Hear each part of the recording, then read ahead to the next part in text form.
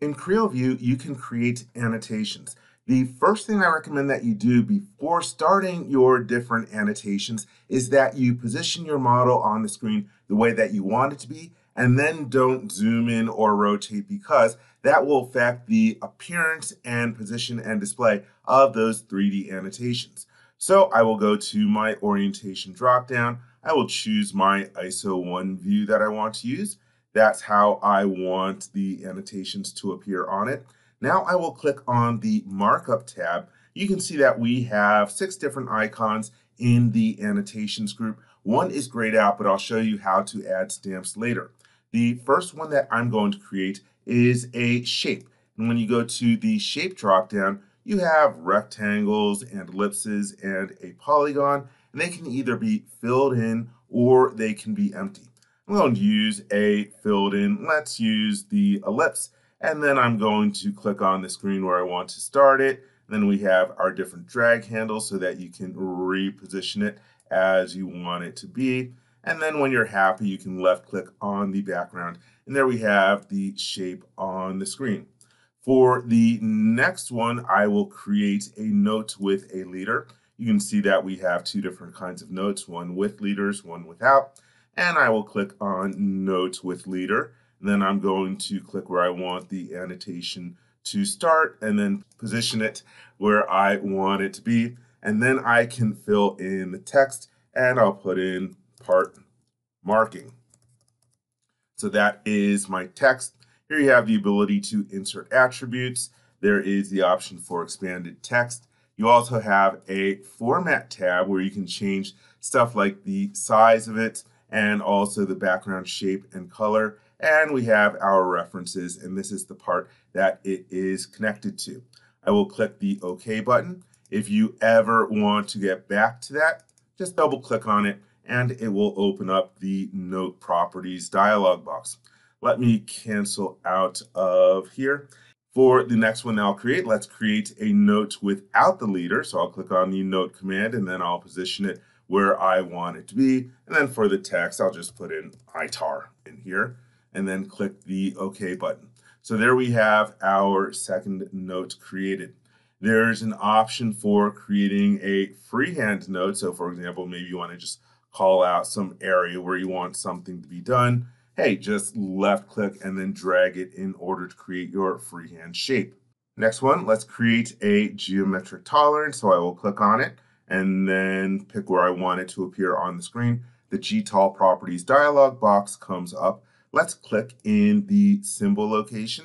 And there you can choose which kind of characteristic that you want to use. Let's use a positional tolerance, and then we can type in our value. I'll type in 0.005. And if you click in the little cell to the right of it, you have your different modifiers. So for example, I could use max material condition, and then you could specify a second tolerance if you wanted to. I'm just going to do one of them. For our datum, let me choose A for the first one. And also you have another box here where you can choose to modify it. And then let's put in our B and then our C in here. And that looks good. There's also a format tab for this one where you can change the size and the color and the background color. And I like all of this. Let's click the OK button. And there we have our geometric tolerance. I will click on the background of the screen. So now let's throw in a leader line. If I go to the drop-down list, you can create either a simple leader line with or without an arrow, or you can have multiple different branches. Let's choose to do a leader with the head and tail. And then I'm going to pick where I want the leader to start and then drag it up and have it sort of going to my geometric tolerance. Let me left click on the screen in order to deselect it. You can see how it is set up. You can double click on the leader line to bring up the properties dialog box. And I can say, hey, you know what? I want this to be black instead. Then click the OK button. And I don't want to have a tail, so I can go to the drop-down list and change that one. Now let's click the OK button and then deselect. And I have my leader set up the way that I want it to be. Now, let me show you some of the different defaults for your properties for these different annotations. If I go to the File drop-down menu and then Options, here I can go to the defaults, and in here we have our different kinds of annotations, and if you click on them, you can see what you can configure for how they appear, and then we have our text options, line style options. So for example, I can say, hey, you know what? I never want to have that dot on the tail. And then here are the different options for the shapes where you can change what color they appear in by default. Now, if you take a look in the interface, you can see that the stamp button is grayed out. If you go back to the global options, oops, let's choose that. Yes, we want to apply these settings. I like that little warning there. If you go back to the global options underneath annotations, here we have the choice for measurements, whether they are going to be discarded or retained by default when you close the little dialog box for create measurements or ask me what to do. But what we want here is the stamps option. Right now, there are no stamps set up to use, so I can click on the add button, and it's going to one of my file folders. If you take a look at the type drop-down list, you have basically all your different kinds of images that you can use, like PNGs and JPEGs and so forth. Let me choose this symbol from the folder and choose the open button. Hey, let's put a nice little radiation symbol into our Creo view. I'll click the OK button here. Now you'll notice that stamps are available to be selected, and I just have the one. So let's click on it and then place it where we want it to appear. You have a bunch of different drag handles where you can grab it, and if you want to, you can resize it to how big you want it to appear in your view. And when you're happy, hey, just deselect it. So now I've got my nice little radiation warning. So now that I've put all these different annotations in here, I can share them with other people. And the way that you do that is by going to the File drop-down menu, and then we can save our annotation set.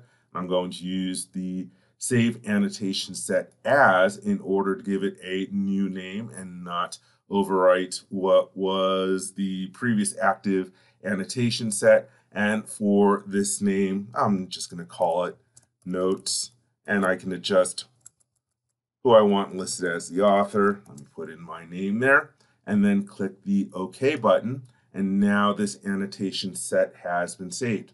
If you go to the Annotation Sets tab, here you can see all of the different ones that I have for this particular model. And so note, this is the one that I just created.